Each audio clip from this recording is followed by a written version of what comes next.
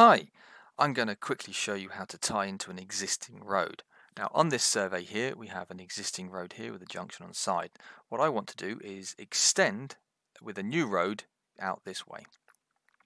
Now the first thing we need to do is make sure that our new road horizontally joins in to there without any kinks, so basically it needs to be tangential. So we can do this very easily with the center lines and some construction lines. So with the center line, I'm going to hit new center line and start it here.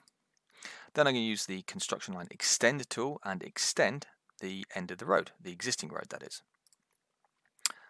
So now I can choose my next point by using the snap to any point along the line along the construction line. So I'm going to arbitrarily choose somewhere about here, turn my snap to point off, and then I'm going to bend the road round and bring it up somewhere here, and then just bring it along here, say.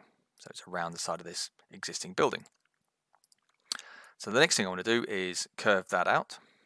So use the add arc and select the IP, and I can max it out or I could choose a radius. I'm going to max that one out to here for the moment.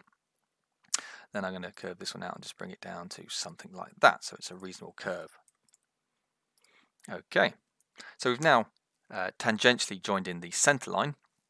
Now the start, leveling wise, the start of the road will actually be at that level already, and you can see in the long section in the 3D view that it actually already touches there nicely.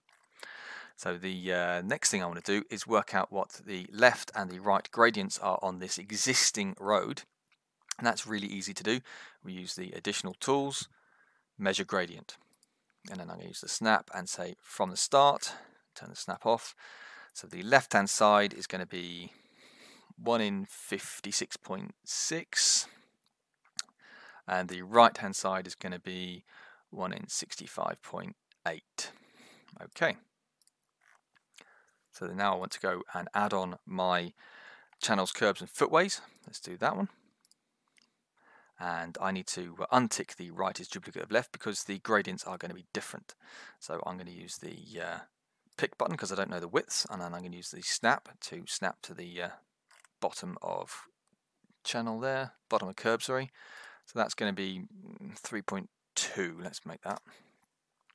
And then the right hand side is going to be probably somewhat similar of 3.23. Okay, so as I said before, we worked out the gradient. So the left one was going to be a 56.6, I think it was, and the right hand side was going to be 1 in 65.8. I'll leave the curbs and footways for the moment, they can be as standard, and click OK. There we go. So now have our channels and curbs matching. Now we have this end cap here, which we want to get rid of because obviously we don't want to be driving over a footpath. So the easiest way to do that one is with the centerline properties. We pick the road and then we say allow start cap. We don't want a start cap, so untick it. There we go. So now we have this road that extends an existing ground. Now obviously the centerline, when I added it in, would have leveled itself to the existing ground here, and because we added in the gradients left and right by using the calculated gradients from the existing ground, they match as well. However, we need to make sure that the long section of this road also ties into the gradient on here. So if I go to the long section and show this one up, so it's at the start. Basically, yeah, they do match already anyway, so I don't have to worry, but I could add in some extra IPs along here to change the long section of this road to tie in nicely. And I can also verify using the cross sections here that the chainage 0, the channels do match nicely, so the road matches exactly the existing ground, which is great. Right, so I'm going to turn on some contours. Let's do this, let's say 0.025, very tight, just to sort of show what's going on. Okay, so we have the road set at the existing gradients to start off with. Obviously I might want to change those so that they go back to something more standard like a 1 in 40. So the way we do that one is by using the vertical channel mode. So I'm then going to add a channel vertical transition that is, and pick, say, the left-hand side, and say from the start chainage to, I'm going to pick an arbitrary point here, snap on, to here, to the end of the first curve.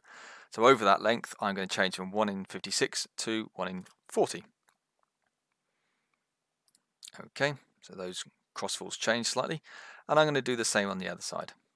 So from the start to the end of that first curve, I'm going to change from 1 in 65 back down to 1 in 40. There we go. So the gradients have changed, and it'll transition smoothly over that length. Right, I think that's it. But now we have this smooth transition of this centerline that joins onto an existing road. Thank you.